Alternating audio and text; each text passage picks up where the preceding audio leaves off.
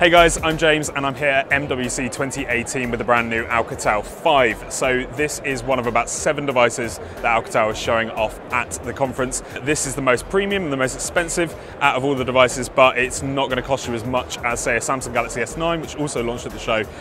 Instead, this phone is €229. That's going to equal around £200, $280. So it's going to be a lot more affordable than that. So on the front of the phone is a 5.7-inch Full HD Plus display. This isn't the top-end quality like you get on the Samsung Galaxy S9 or some of the other phones we've seen launch at the show, but it still looks bright, it still looks crisp, and it still looks really clear. It's a really nice looking phone from the front. So on the back is this fingerprint scanner, but you probably won't find yourself using it that much because there's actually face unlock technology at play here.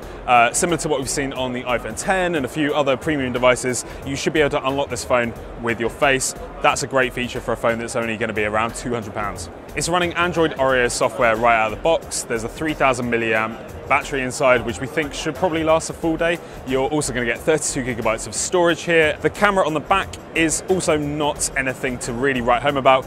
It's a 12 megapixel shooter.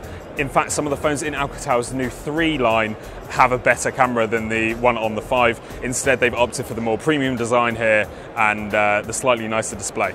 The front camera is where it gets a little bit more exciting. So there's a 13 megapixel normal shooter on the front, and then there's also a 5 megapixel wide angle selfie lens. That should get up to 120 degrees, so you can fit more of your friends into shots, and it's also good for landscapes when you're trying to take a selfie shot and you don't have a selfie stick with you. So that's what you need to know about the Alcatel 5. Be sure to check back on Tech Radar soon for our full review and also for the rest of our MWC 2018 coverage.